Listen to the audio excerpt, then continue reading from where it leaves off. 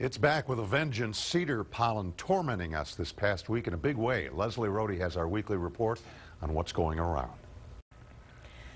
Cedar pollen hit very high levels for the first time this season, sending more people to doctors' offices. Several physicians this week told us they're seeing an increase in the number of people with allergy issues.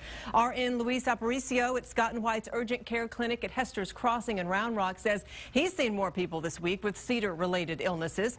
In Southwest Austin, Dr. Nick Wagner at Southwest Pediatrics says more children are complaining of cedar allergy symptoms too, and he's also treating more respiratory illnesses.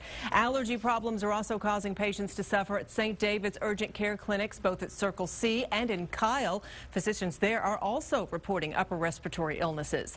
Dr. Chris Larson at Texas Med Clinic's South Park Meadows location has also treated more patients with allergies recently. Many of them have been dealing with the allergy symptoms and now have chest congestion. So cedar is back. It's the levels are high, as are mold, and they've been that way for about a week now. Most of the time you're going to have burning eyes, itching eyes.